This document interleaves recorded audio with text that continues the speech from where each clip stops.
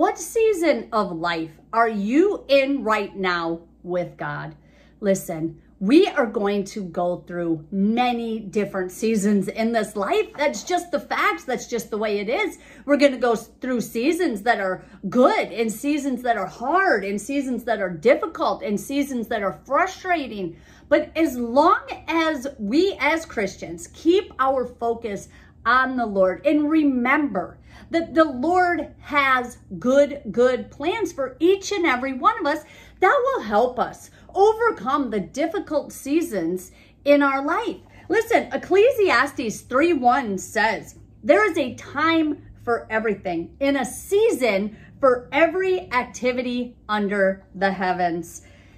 There is a season for everything. And sometimes with the Lord, we go through dry seasons. I know, I don't like them either, but I've been in some dry seasons. I've been in seasons where I'm literally screaming inside and maybe sometimes outside, God, where are you? Because I just feel like he's so far away, like he has no idea what I'm going through. And this season of my life has just been so difficult that I have to think, well, he must have just abandoned me. The Lord left me to fend for myself. And it must have been something I did, or maybe I committed a sin that caused him to get angry at me. Listen, none of that is true. That is all lies of the enemy, because scripture says that the Lord will never leave you nor forsake you, that even when we are faithless, he remains faithful because he cannot deny himself. That is the God we serve. When we understand that no matter what we are going through, God's presence, God himself is right here with us and sees everything, it helps us to go through things with a lot more courage, with a lot more strength, a lot more endurance. If we were to go through things, so I think about non-Christians and I think about situations they go through when they don't have any hope of anything getting better. You know, when they don't have any hope of eternal life. You know, think about that. They lose somebody and they just think that's it. Like that person is gone, never to be seen or heard from again. I mean, what a sad and hopeless way to live. But as Christians, we have a hope that goes beyond our earthly senses. When we live our life with God in eternity in mind, God's character, God's faithfulness, God's love, God's endurance, we can overcome the most terrible situations because we have hope for a future. We have hope that things are actually going to get better. So I think that all of us can agree that as life goes on, we find ourselves in many different seasons. And sometimes we experience these seasons of dryness, even though we are Christians, even though we feel like we are faithfully pursuing the things of the Lord, still we find ourselves in these dry places. That, my friend, is called the wilderness. Now, I don't like it, and I'm assuming you don't either, but God never wastes any moments, any situations or circumstances in our life. Never. He will never waste something that we go through. And, you know, I heard people say that long ago before. No, I guess I had just become a Christian, but, you know, they kind of told me that God would never waste anything that I had done before becoming a Christian.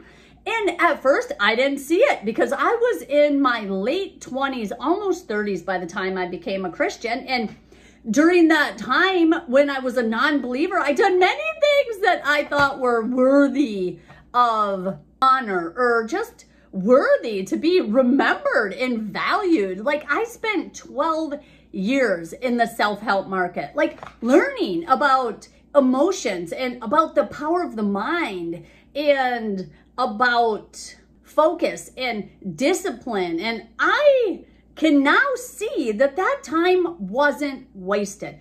Like God has used that. He's used some of the things that I learned back then, some of the techniques, you know, some of the strategies that I learned back then. I actually apply them still today. So that time was not wasted. So I just want to encourage you to remember who you are living for.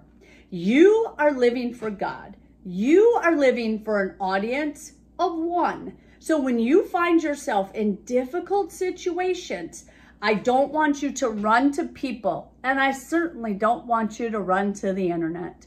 I want you to run straight to God. I want you to run straight to His Word. I mean, I want you to run straight to your knees and pray and pour yourself out before the Lord and allow Him to take you through the process that He has you going through with grace and mercy and peace. You're not going to find that stuff in the world. Now, I know the world claims that it can literally fix any problem. It has a solution for every issue. It has an answer for every question that we ask. And that's simply not true. We as Christians must be dependent on the Word of God for everything. The Word of God is our very oxygen. The Word of God is our life. The Word says that the Word is alive and active. So if we live out the Word of God, we are living our best life possible.